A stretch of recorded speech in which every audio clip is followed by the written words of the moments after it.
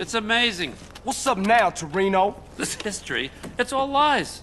It says Hitler killed himself, and that we nuked Japan. And people believe this shit. Jesus. Well, if it makes them sleep better at night, I guess. Hey, man, what did you want? Is you gonna free my brother? No, not now. And here's a little news flash.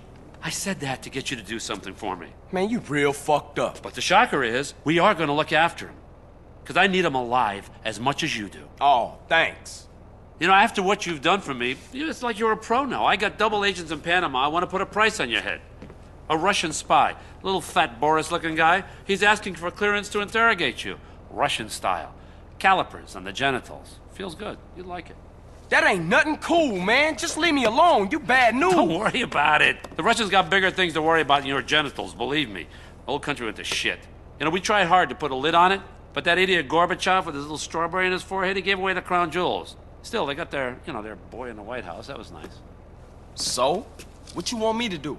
Now listen, I need you to buy me some property, okay? Shouldn't cost that much. You offer them $1. If they give you a hard time, kill them. I'm gonna need you to start doing some real wet work here for me soon, okay? Enough of this little girl bullshit. Now get out of here. Come on, beat it.